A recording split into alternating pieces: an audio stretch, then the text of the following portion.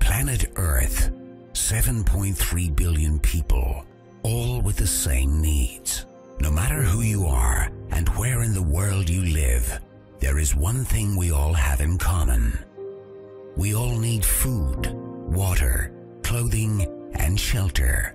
And wherever you go, you have to pay for it. Humanity's #1 common denominator is money.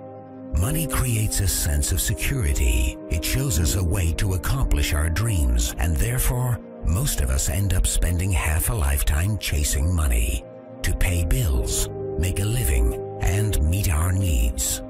Money not only helps us accomplish our dreams, it's also an instrument of destruction, and some associate it with greed, lies, and criminality.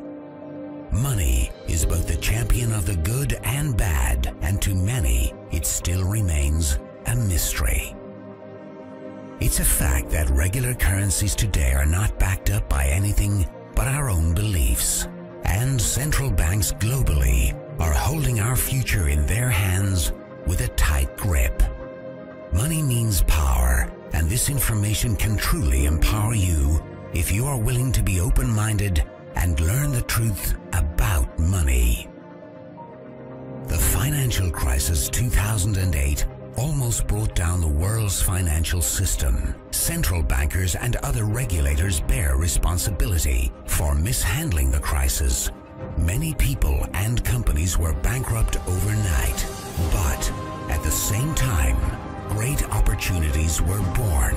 There is always two sides of a coin, and after centuries of economical challenges, we are about to discover that there are better ways. Out of the crisis 2008 grew one of the greatest financial opportunities ever, and it challenged the whole monetary system in a heartbeat. It was created and born out of years of frustration and distrust to the banking and monetary system. Cryptocurrency was a fact.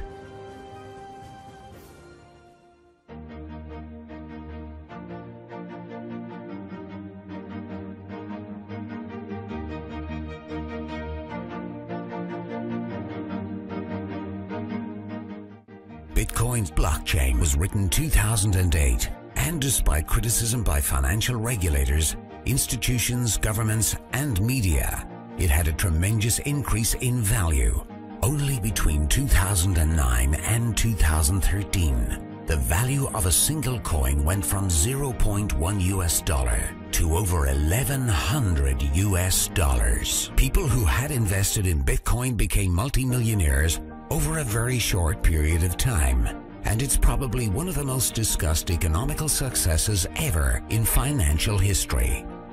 One of them was a young Norwegian man who invested $26 US, only to forget all about it. A couple of years later, his modest investment of $26 US had turned into over $850,000 US. It was an expensive lesson for anyone who was introduced to Bitcoin at an early stage, but who turned it down. What if new technology allows everyone in the world to be their own bank, free from taxes and banking fees? Cryptocurrency is built on math, technological computer software with a shared code that connects a global network through the internet. But how do we know it can be trusted? Traditionally, we are programmed to rely on trusted third parties like banks, credit card companies, and remittance services as they keep track of the money being transferred from one to another. And we are being charged tremendously for it.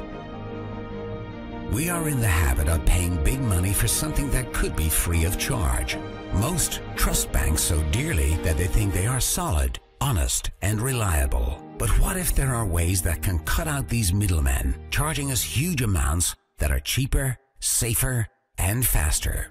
While many people associate it with anonymous black market trading, it is actually far from transparent than you may realize. Just think about it. Today you can easily copy and download music and movies online. And cryptocurrency is digital, just like music and movies on internet. So listen closely, as this is key to understanding cryptocurrency. can you trust that your digital money will not be downloaded as easily as your favorite songs? How can a digital currency retain its value and not be copied online? The interesting thing is that cryptocurrency is not a file on the computer. It is rather an entry in the public distributed database called the BlockChain. Let's compare it to today's banks. They keep ledgers of each transaction with a plus and a minus in databases. With cryptocurrency, bank accounts are replaced by an e-wallet where you alone can control it. The ledger of a cryptocurrency is the blockchain. The blockchain, or the ledger of a cryptocurrency, keeps a record of every coin and every transaction ever made, and it always balances since the amount of coins is non-changeable and no coin will ever leave the system. When one coin is sent somewhere, what is really being sent is the control of the database with a code that is a unique key for that specific transaction. As transactions are made, the ledger, the blockchain, is constantly synchronized across the globe. Each user in the entire network has an identical copy, and since the blockchain is public, it cannot be controlled by any person. There is no single point of failure. To hack the blockchain, hackers would have to target thousands of computers across multiple geographic locations, all at the same time. It may not be impossible, but it is made much more difficult and is a lot more secure than the present banking system.